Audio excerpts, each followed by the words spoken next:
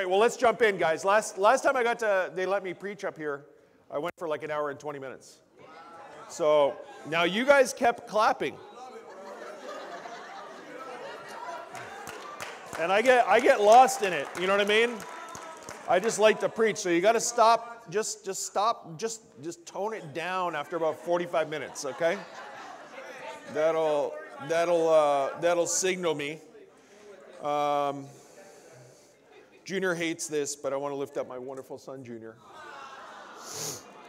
This week he competed for the first time as a Rockwall Yellow Jacket wrestling in his first wrestling competition, and but I was super proud of him. I mean, man, from the time he was 5 years old, we had him in jiu-jitsu, and he's such a kind-hearted dude that he never really wanted to hurt anyone. You know what I mean? You know these kids, it's like, okay, this is fighting class. We want you to win, okay? Be aggressive.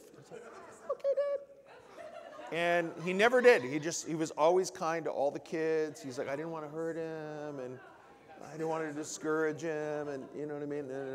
But I know he was learning because, man, he went on there. This was his first ever wrestling competition.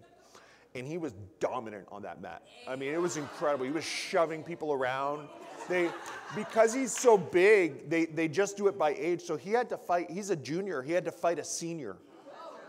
And he was very dominant. The only thing none of us understood is the rules. Like, don't touch your hands together. So he had this kid, and he was like holding him like this. Can't do that. That's locking hands. So then he does this, locking hands. You can't even touch hands. So he lost a lot of points for like technicalities like that, but we printed off the rules, let me tell you. And it's gonna be real different next time. So very proud of you, Junior. And then my wonderful son, David, as well. Great to be here with David, who's, you know what I love about David? David is the kid in our family who's like, can we have family time? Hey, Dad, when can we study the Bible again next time? I'm like, dang, you make me feel terrible. I'm a bad father, you know what I mean? But I love you, David, and thank you for being so pure-hearted. Okay, today we're jumping into the book of Acts. Now, why is the book of Acts important? Why?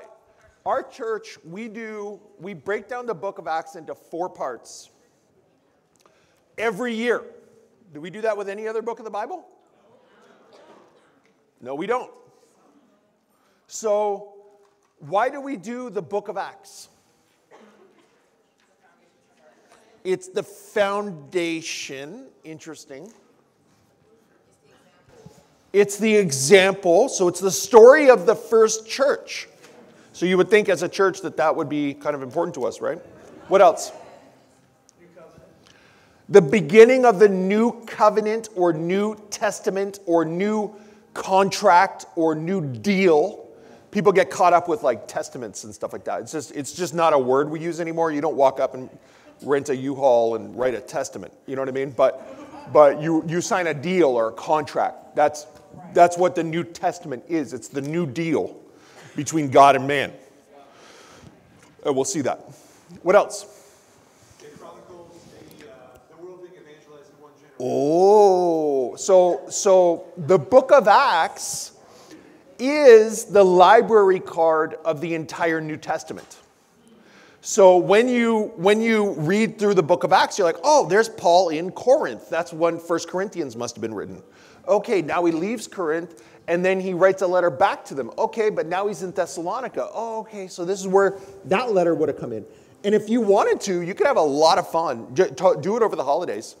Is you could read through the book of Acts, and what would you find? That every other book in the New Testament, except Revelation, 1 John, 2 John, 3 John, Jude, Hebrews, is all written in the book of Acts, period, and would be very beneficial for you to know that, and it really helps bring those books to life in a great way, right? Whoever saw the movie The Matrix? Who didn't see the movie The Matrix? Just point at them.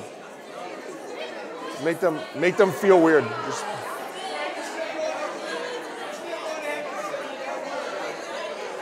Just look at them. You know how we do? Okay. So go home and watch The Matrix for family time, okay? I don't think there's very many dicey bits, but you know, always, whenever you're going to watch a movie, just keep somebody responsible needs to keep the remote in hand. But, so in the movie The Matrix, this guy Neo feels like something is wrong, and then what happens? Something is wrong. He meets a guy for a Bible study, right? It's like, hey, you got to meet our Bible talk leader, Morpheus. And so he gets a choice, right? Red pill or blue pill, okay? And then what? He studies the Bible, and then he wakes up and he realizes that he's and he's a battery. He's just charging this machine. Are you with me? Okay, then what happens? Then the machine unplugs him. You guys know the story from Salisbury Hill, the song Salisbury Hill? Peter Gabriel. I'm going to sing it right now. I'm just kidding. Salisbury Hill. I can see the city lights. I'm going to do it spoken word style.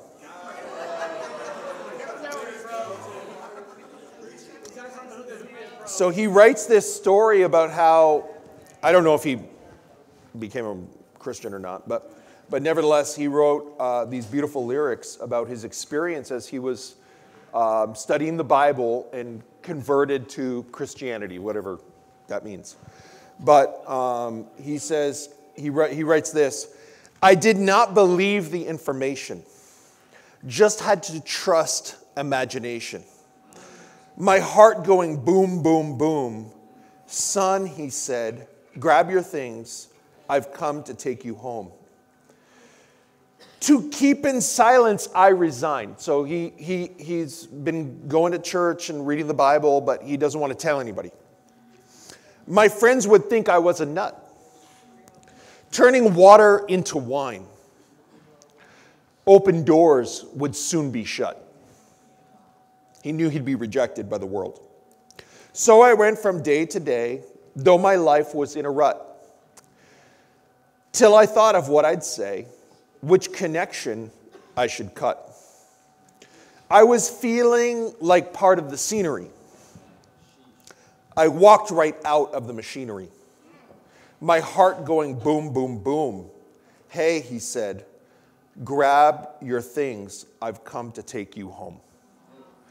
And it's Peter Gabriel talking about how he realized that once he told people he was a Christian, that everybody was going to treat him differently. And so similarly in The Matrix, you got to keep up with me here, okay? Similarly in The Matrix, that spider thing comes along and unplugs him, right? Then he got woke, in a sense, in our modern vernacular, okay? So then he's rejected and he goes down this thing and he splashes into the baptism. Then 3 lights appear over him, right? And Father, Son, Holy Spirit. And then the arm comes down and grabs him and he ends up in the ship with the scripture, the church. And he meets a bunch of weird people. Sorry, Aiden. We're all weird, okay? Bad things, you know, like, and our weirdness as Christians, some people come to church and they're like, man, everybody in that church is weird. If we weren't weird, we would still be in the world. So the weirdnesses we have and the struggles we have and the pain we all have, which, newsflash, everybody has. So the only people who don't have that are really they haven't decided to stop hiding it yet, but is why we're here. And then he gets to eat the gross food. Are you guys with me? And when you become a Christian, you start working on your budget and you start eating gross food. So the Matrix is really a beautiful description, because then he trains first principles, right? Or follow-up studies. And then he learns that he can free other people, evangelism, right? And then he learns, now in his case, he's sort of like, Neo is like Jesus, right? So he goes away. He leaves, but he leaves everybody behind freed in order to fight this war. Are you with me? It was an incredible movie. Who was a Christian around that time? Do you remember how many illustrations there were? It was crazy. Every minister, every Sunday getting up. And then Neo, and the spaceship. And it was like, oh my gosh, stop. I'll take a dog analogy, any analogy. Just no more Matrix. But Neo, in an amazing way, that was the story of the Gospels. Are you with me? Okay. Then the movie made so much money that Hollywood gets involved, and committees get involved, and investors get involved, and and so then The Matrix 2 comes out, which we were so excited about. And it was horrible. I'm like, you guys didn't even understand your own movie.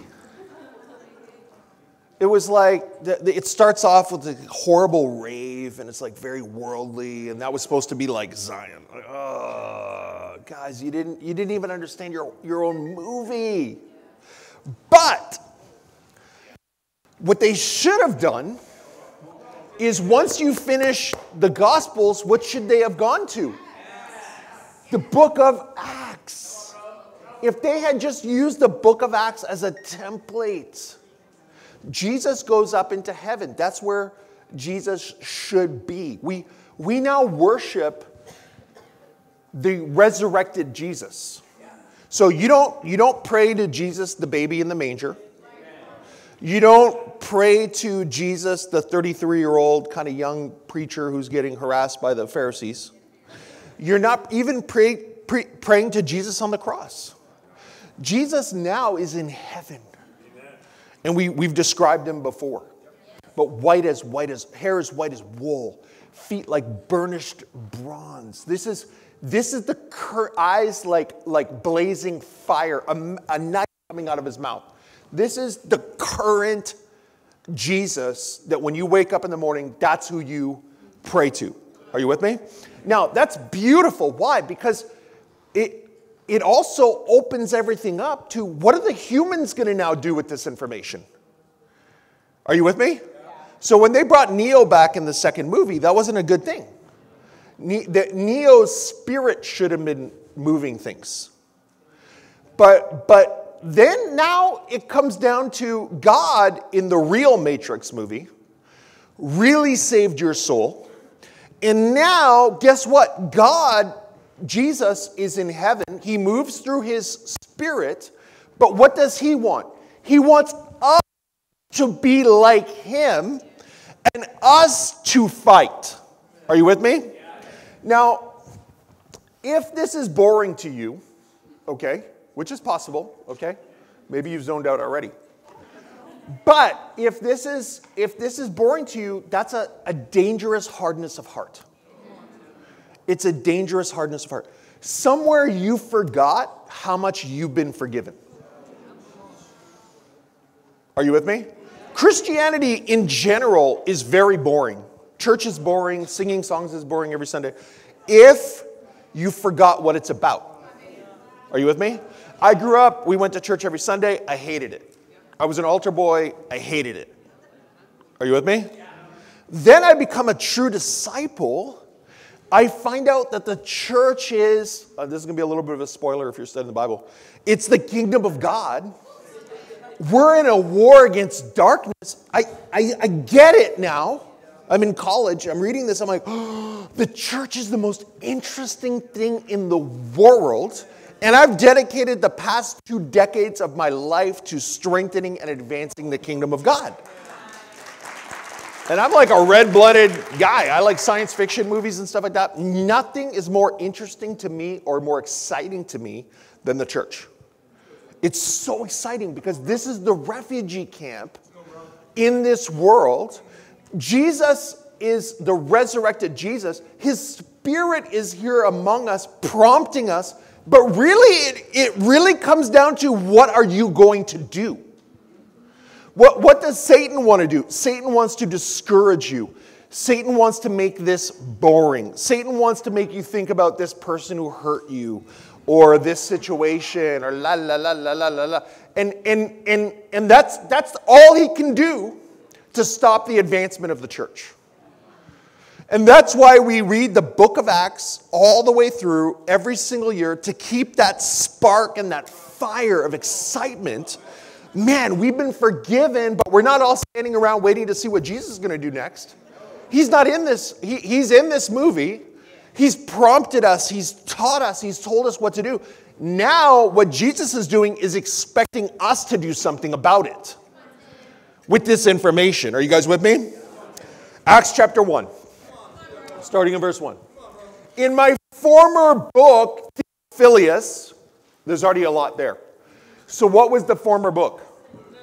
The book of Luke, Matrix 1. Theophilus. Who's Theophilus? Friend. Theo means what? God. Phileus means what? Lover. Love. In love with. So this is someone who's in love with God. Who is Theophilus? Us. Everybody who's going to read this is a code word for you, personally. It's also, many people think that the book of Acts was prompted because Paul was in prison, about to get his head cut off. And so his friend Luke writes an orderly account to present to the court, so to save his friend's life, because he was being accused of a whole bunch of stupid things. Are you with me? Yeah. In my former book, Theophilus, I wrote about all that Jesus began to do and teach until the day he was taken up into heaven. After giving instructions to the Holy Spirit, to the apostles he had chosen, after his suffering, he presented himself to them and gave many convincing proofs he was alive. He appeared to them over a period of 40 days and spoke about the kingdom of God. So we're very lucky to have an incredible administrator, Scott Burley. Okay? Let's give it up for Scott. Does a great job. Okay, so Scott, let's imagine we want to start a religion and make a bunch of money, okay? So, unfortunately, Scott, you have to die. Okay. So, but we don't really kill him. We just fake it. Okay? And then we bring Scott back, and for 40 days we parade him around, and look, Scott's alive again. Yay. And then we send him up to heaven, which maybe is Hawaii. I don't know. Okay. We can't send Scott to Hawaii. Now, you would agree with me that there would be some contemporary witnesses. This is an academic term. So the New York Times, if this got really out of hand, the New York Times would go, he didn't really die. We examined the video.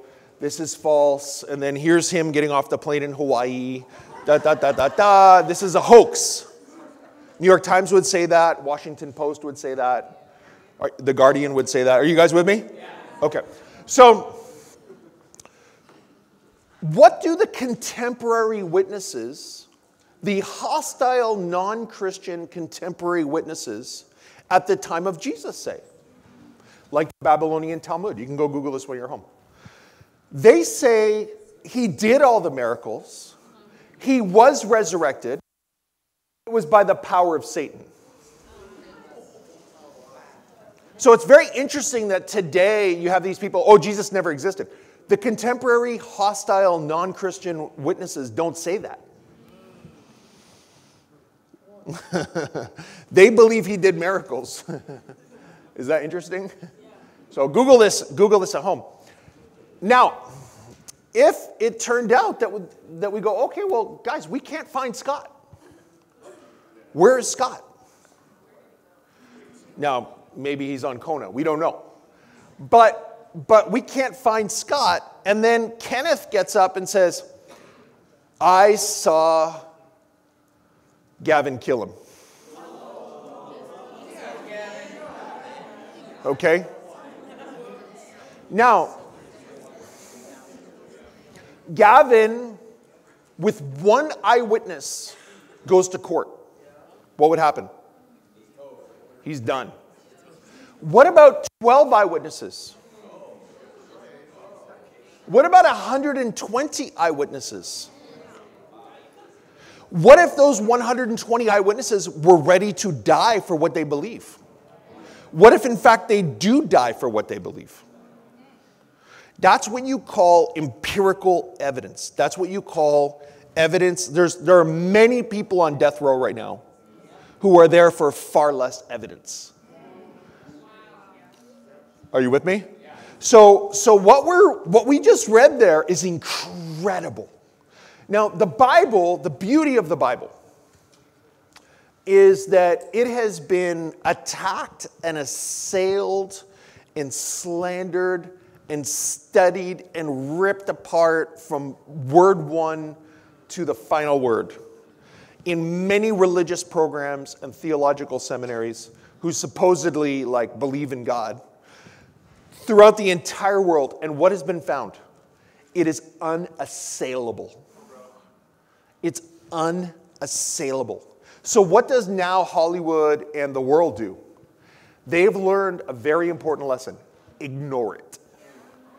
Don't fight it. Don't mention it. Don't bring it up. Because it's right. The only way to fight Christianity is to stop talking about it. If you say anything, that gives us an opportunity to start talking and showing you the evidences. And now we have a problem. So what have they learned? Don't talk about it. What does that make us want to do? Talk about it even more. This is, guys, the most relevant and important thing that we could talk about. This is the most relevant and important thing that has ever happened on the face of the earth. It really happened. It doesn't think it didn't happen. Jesus never said, I'm a philosopher. Jesus doesn't provide us any wonderful philosophical thoughts. Jesus does not provide us any power thoughts to help encourage you have your wonderful day. He said, I am the living God. Before Abraham was, I am. So either he is who he says he is, or he's crazy. The contemporary witnesses say that he wasn't crazy. And nor was the church crazy. And this was a people, if you really study out the Greco-Roman culture of the time, they were into truth. They would have studied, they would have researched, they would have investigated, and they would have claimed Jesus never existed if that was the case. That was certainly not the case. And for us as disciples, knowing how much we've been forgiven, knowing that Jesus has gone up into heaven, knowing that this is a model for what they did, this is exciting for us because it tells us what we need to do with our lives.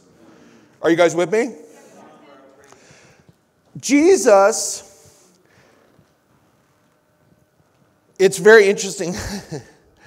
He's in verse 9, he tells them, hey, when you see me come back down again, this is the big one.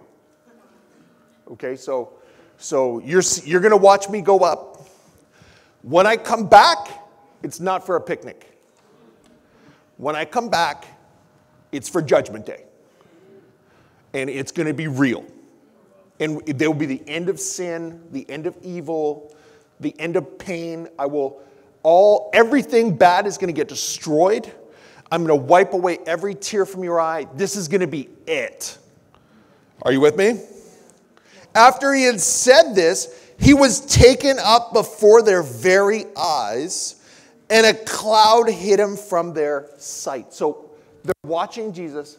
He literally rises up and disappears into the sky. They were looking up intently into the sky as he was going, when suddenly 2 men dressed in white stood beside them. So they're watching Jesus. And then they go, whoa, whoa, there's 2 angels there. Like Ron and his dad. They said, why are you standing there looking up into the sky? The angels have a sense of humor. You know what I'm saying? Because you can't tell me that's not a little bit of comedy relief. Why are you looking up into the sky? Because Jesus just levitated up into the sky. Could that possibly be one of the reasons? This same Jesus who has been taken from you into heaven will come back the same way you have seen him go up into heaven. The angels are already there prompting, guys, you have work to do. So the apostles go and they gather the church together in Acts chapter 2, starting in verse 1. And the day of Pentecost comes, and they're all together in one place. So all the believers, 120, the apostles plus the women. Suddenly a sound like the blowing of a violent wind comes from heaven and fills the whole house where they were sitting. They saw what seemed to be tongues of fire that separated and came to rest on each of them. All of them were filled with the Holy Spirit and began to speak in other tongues as the Spirit enabled them. Now, what does the Bible say? You will see the kingdom of God come with power. Okay? So now, here we are. We're all, praying. Jesus has died. He came back and he taught us some stuff for 40 days, so we're stronger. You know what I mean? We're doing okay spiritually. But suddenly you see a fire over Joali's head. You're like, whoa, Joali, her hair's on fire. Somebody help her. And then it spreads. Ryan Keating. Cindy. Fire. And the fire, would you say that's a powerful experience? Yet nobody's burning. Scott, get out. Shh. It's like, no, stop. It's from God. It's the Holy Spirit. Fire burning on everybody's heads. Are you guys with me? Then we hear the violent blowing, like a plane about to hit the building. Would that get your attention? Everybody, where's the exits? Trampling over Paul. Get out of the way, Paul. Everybody's running.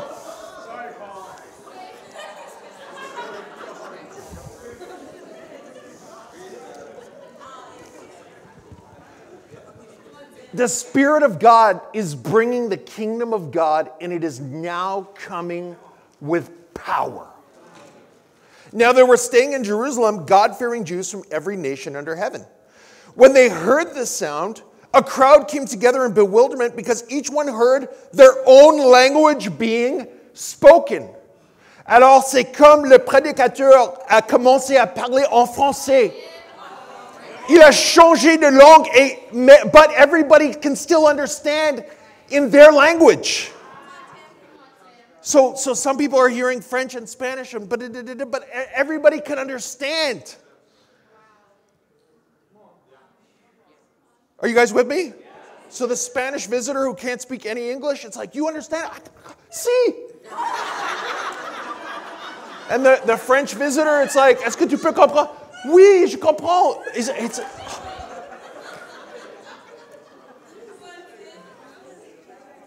It's incredible. What does the Bible say? All nations will come together in Jerusalem. Prophecy number 2 accomplished.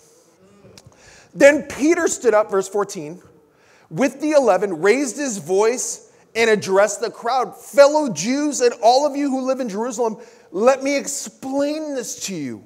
Listen carefully to what I say. Prophecy number 3. The word of God will go out from Jerusalem. Now, three prophecies accomplished in like this much Bible? That's a little trippy, right?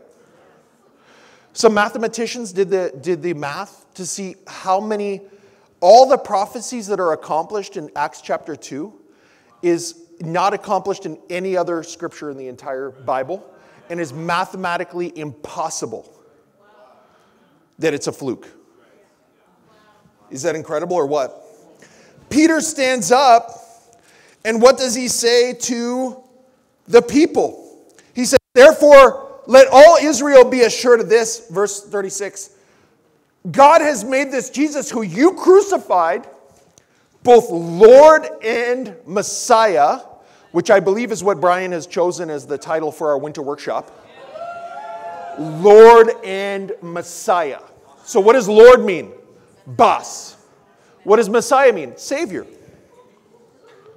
See, everybody wants to choose one. Like, I like Jesus the boss. My Jesus is harsh. He like tells everybody what's up. No. I like Jesus the Messiah. I like cuddly Jesus. Jesus isn't one or the other. He's both. He's like a grizzly bear. He can be cuddly or ferocious at the same time. He's just one bear. Are you guys with me? When the people heard this, they were cut to the heart. You know, one of the most dangerous things is when you've not been cut to the heart in a while. You know what I mean? Sin doesn't bother you, but being corrected bothers you. You know what I'm saying? So it's like you sin, but you can easily forgive yourself. But being corrected about it, that takes you off. Oopsies. That's a hard heart. These people were cut to the heart. That's how we're supposed to feel when we read the Bible. We're supposed to be like, man, I don't even deserve this. This is crazy. And they said to Peter and the other apostles, brothers, what should we do? Okay, so here you have the first group. This is post-resurrection. Yes? Because a lot of people talk about the thief on the cross. Jesus had not died yet. There was no forgiveness of, Jesus had not paid for the forgiveness of sins yet. So he was still alive. What does the Bible say in Hebrews 9? No covenant can come into effect until someone dies. Are you guys with me? So we know that when he was talking to the thief on the cross, there was no new covenant yet. He forgave him, but where was the power going to come from? The death, burial, and resurrection, which had not yet happened. Are you guys with me? These guys hear this. It's now it's the beginning of the new covenant, the new testament, the new contract, the new deal, the new arrangement between God and man. This is big time information. I'm getting tingles. Like, I don't know about you guys. This is giving me like goosebumps. Just making the hair on the top of my head just stand up. I don't know if you can see it. I don't know if you can make it out. He goes, brothers, what should we do? So this is the leader of the New Testament church, an apostle, Peter. Jesus says, Peter, you are going to be the one to open the gates of the kingdom of heaven. This is all one chapter, just prophecy after prophecy accomplished. Okay? Peter replied. So remember, this is a group of non-Christians asking the leader of the apostles, what should he do? Okay? Now, Winston Churchill had a saying. He said, the average man trips over the truth, gets up, dusts himself off, and tries to forget that it ever happened. Are you with me? So you're going to trip over some big-time truth here right now. Like, incredibly important truth. The truth you're about to hear right now from the scriptures, not me, is some of the most important information humans can know about. Are you with me? And on Judgment Day, you'll be reminded that you were told. Okay? So you have to decide what you're going to do with this information. Okay? What does the Bible say? They heard that Jesus was crucified. They heard that he was Lord and Messiah. They were brokenhearted. They said, what do we do with this information? So we live in the information age where we see tons of information. And what do we do with it? Nothing. Right? In fact, I cannot tell you, I drove here. I saw 50 advertisements on the way here. I cannot tell you what a single one of them says. Because my brain is designed to now stop looking at information. The older generation, who's part of the older generation here? We got, okay, a few of the older generation here. Okay. They were trained, bro, you can't put your hand down. Okay. We're one of the younger brothers. The older generation, like Judy's generation and the other Judy's generation, they took on information, and Bob and Paul and the other wonderful brothers, okay? And Grandpa Harding. They took in information and decided if it was right or wrong. Isn't that trippy? See, we just look at information and it's all relative. Okay? So don't do that for the next 10 minutes. Okay? Peter replied, repent. So you don't need to agree with it or don't agree with it. I don't care what your other pastor told you. Who cares? Well, you don't have to repent. Jesus' love is... We don't care what he thinks right now. Just for the next 10 minutes. Okay? Repent. So you have to repent when you get this information. Are you with me? You can't keep going on after finding out that your actions killed someone's son, and they're forgiving you, and you're going to go to heaven and think that you can keep doing what you were doing before. Are you with me? So you have to repent. That makes sense, right? Repent and be baptized. From the baptismo, which means going underwater. Not sprinkling, not a little bit of moisture. Actual underwater type baptism. It comes from a naval term, which is when a ship is completely submerged under the water. Are you guys with me? Okay. Repent and be baptized, every one of you. So everyone, Jesus is Lord and Messiah, everyone who hears that Jesus died on the cross for our sins, we don't just go, wow, that's a nice thought. Amen. Let me keep going with doing what I was doing. You guys know the song from Usher? Guess I better keep on doing my thing. This is my confession.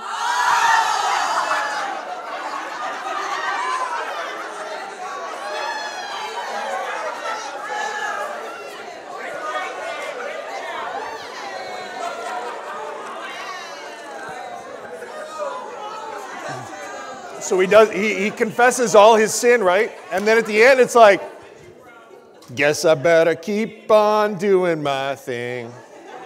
No, Usher. No.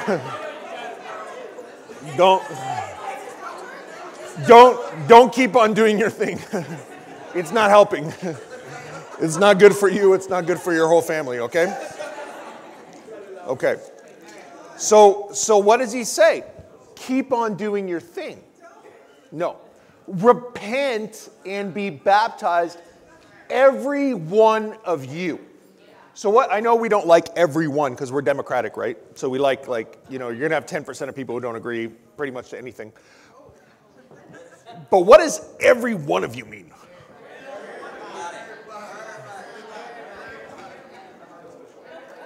Everybody. It means everybody. And when people say not everybody, we call cap.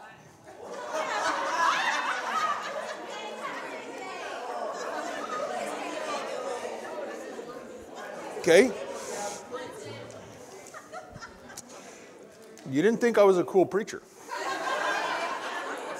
With my plaid tie and my...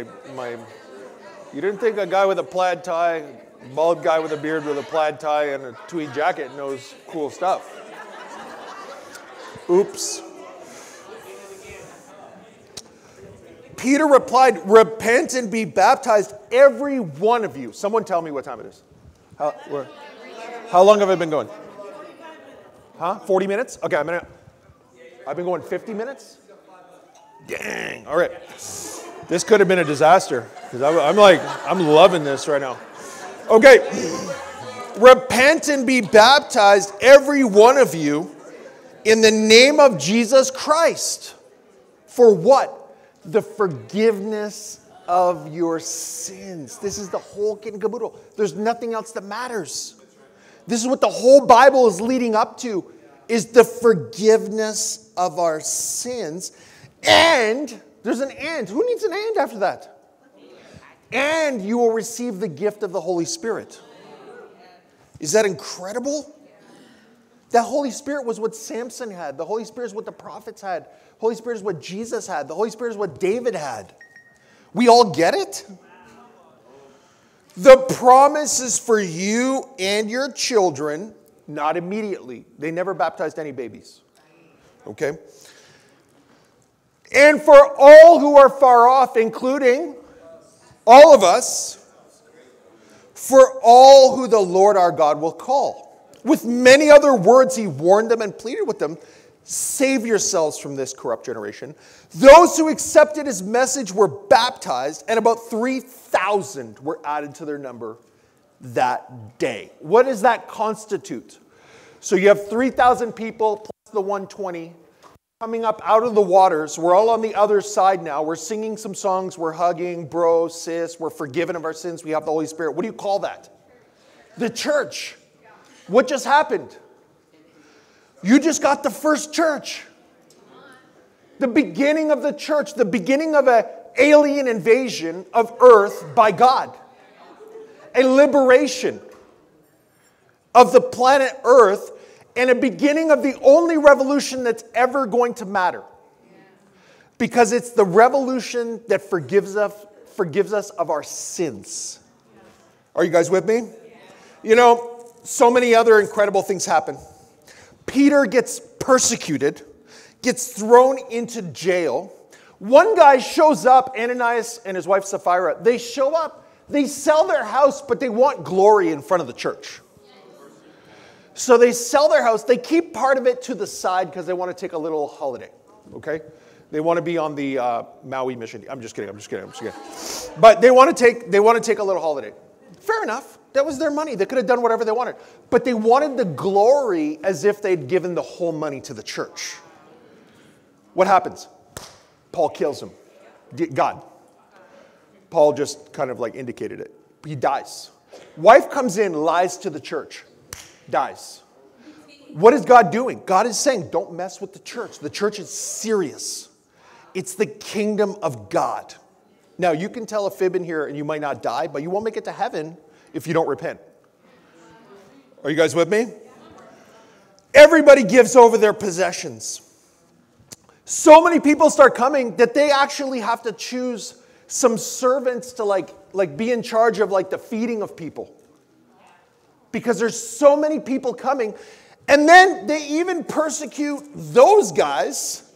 And Stephen, who's one of those guys, becomes the first martyr. A persecution breaks out. And they go, oh, I got the solution to Christianity. Spread them all over the Roman world. Let's take all the Christians and just like take like a bunch of dandelions in our hand. And just blow them all over the lawn. That'll solve it. Churches everywhere. But here's an incredible scripture. In it says just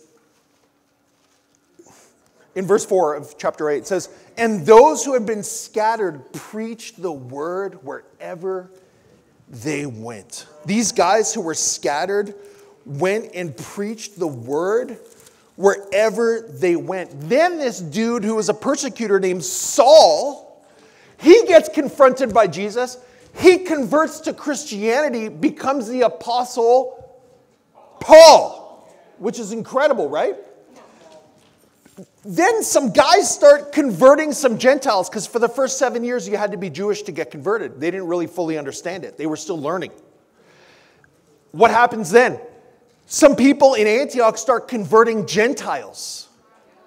The Gentiles get converted. Paul goes up there. Barnabas, who is, Saul wasn't really trusted by everybody since he was a former persecutor. So this guy, Barnabas, comes along and decides to become his friend.